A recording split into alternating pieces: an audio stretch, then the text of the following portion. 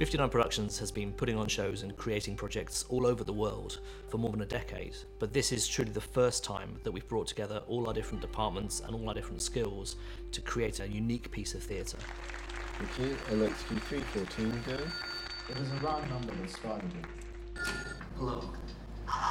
City of Glass is the first theatrical production which we've conceived, produced, directed and commissioned, and so it's a very exciting jumping off point for us as kind of creative originators and owners of an entire process. Let's try again. I like the idea of the chair next. Yeah? Yeah, great.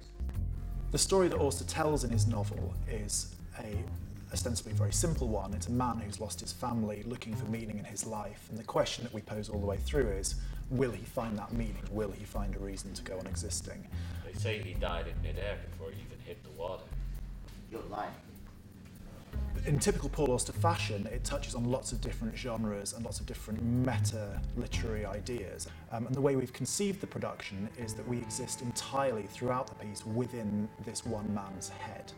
So we've created a production design and a production concept, which is essentially an extension of that.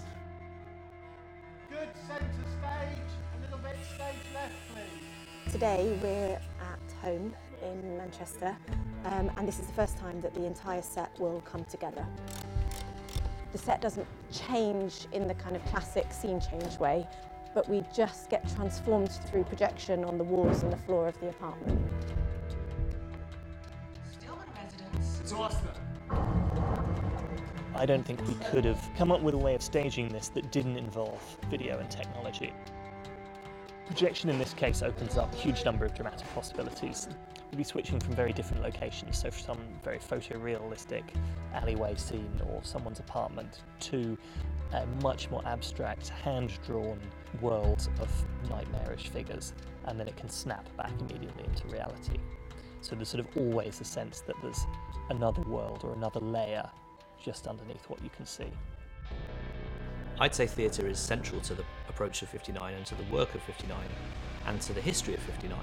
Theatre has been this kind of through line, and for us to get a chance to now lead the theatrical process, I'm really excited to see exactly where we go next, bringing together art and technology to make a piece of theatre.